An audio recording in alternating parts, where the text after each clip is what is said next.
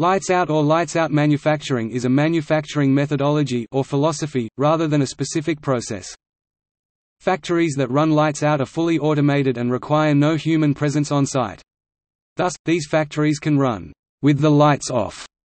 Many factories are capable of lights out production, but very few run exclusively lights out. Typically, workers are necessary to set up tombstones that hold parts to be manufactured and remove completed parts. As the technology necessary for lights-out production becomes increasingly available, many factories are beginning to use lights-out production between shifts or as a separate shift to meet increasing demand or save money. An automatic factory is a place where raw materials enter and finished products leave with little or no human intervention. One of the earliest descriptions of the automatic factory in fiction was the 1955 short story, Autofac.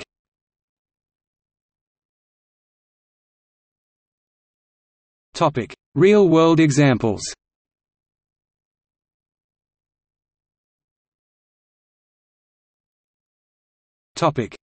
Lights out. CNC machining.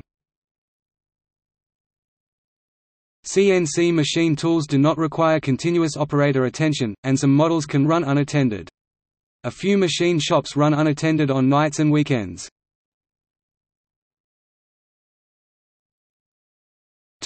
Existing lights-out factories. Fanuc, the Japanese robotics company, has been operating a lights-out factory for robots since 2001.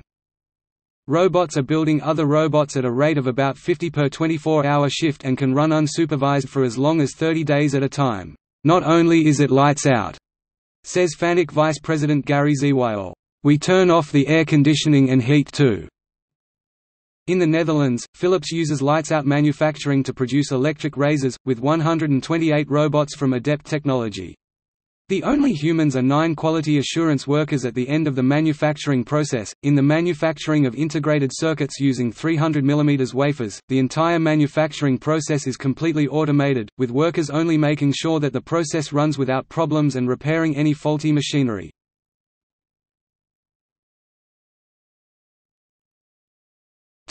Motivations for lights-out factories. Companies that use a largely robotic manufacturing fleet would see more productivity at a lower upkeep cost.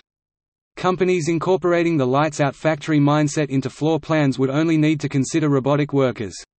Human laborers would be dispatched to a separate location for tasks such as quality assurance.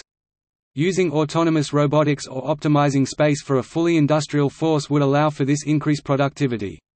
James Cook, an applications engineer at Staubley and colleague of David Arseneau, the business development and marketing manager at Staubley Robotics, says robots can help lower building costs by providing for smaller work cells. Manufacturers can fit a larger number of compact cells in the same space to increase production without adding heating, lighting or cooling to the cost of the building, says Cook. When considering that floor space is also important in energy considerations, this smaller space will reduce energy consumption by reducing heating costs. Without workers, climate control systems are also unnecessary and smaller layouts will mean less electricity consumption.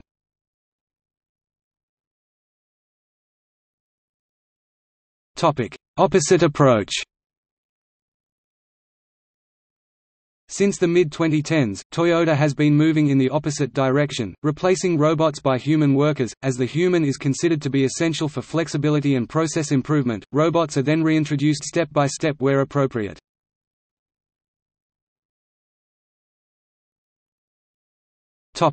See also: